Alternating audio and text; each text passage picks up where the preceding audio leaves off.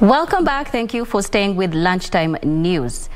Now, a clean energy project geared towards tackling climate change has been launched at Ichuni Girls Secondary School in Masaba South Sub-County, Kisii County.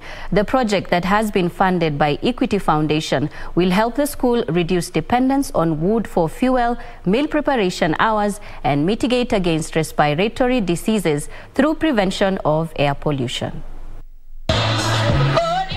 Speaking during the launch of a clean energy project at Ichuni Girls Secondary School, Equity Foundation Associate Director Eric Nevasha noted the use of wood fuel in secondary schools as one of the biggest challenges to curbing climate change. We realized particularly secondary boarding schools are the biggest consumers of firewood.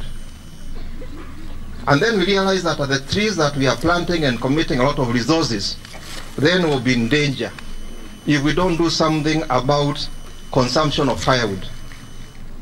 And we did a research and found that schools in Kenya are consuming in excess of 1 million metric tons of wood per year to keep their kitchens running. Do you know how much that one translates to? Mathematicians.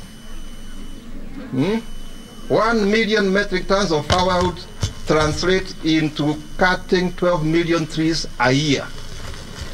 12 million trees a year being cut to sustain our education institution. Equity Foundation is also supporting afforestation initiative where 15 million trees have been planted within 2.5 years. We have destroyed our environment through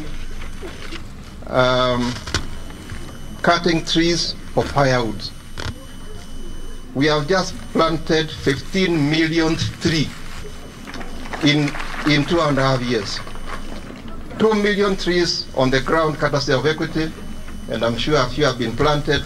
I'm sure even some principals who are here could have been beneficiaries of the trees that we've been planting with schools and our communities.